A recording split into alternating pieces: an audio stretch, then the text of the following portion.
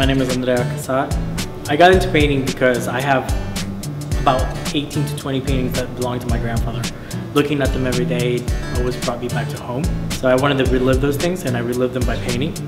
And it's been about 2 years that I've been doing that. There's an untold story to the Italian history. Everybody knows about the Michelangelos, the Raphaels, the Botticelli, but nobody really knows the actual underlying core of the hard-class working people that actually ran the country.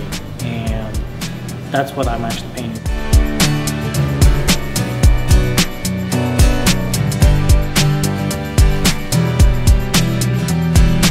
In the future, it's going to be about just education, going to cultural centers that do need work that display bits of history.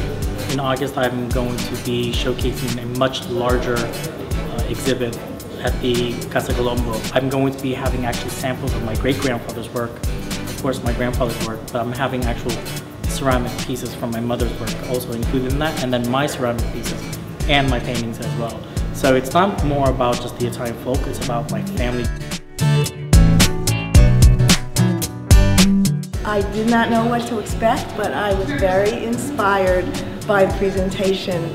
He really took me back to where this all started and his passion and understanding the Italian, the roots that he had. He spoke well, he was very informative, and he really does nice work.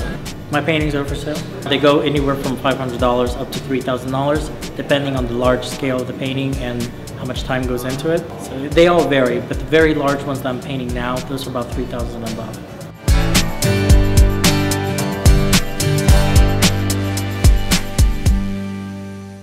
For more on this segment, log on to hipnewjersey.com.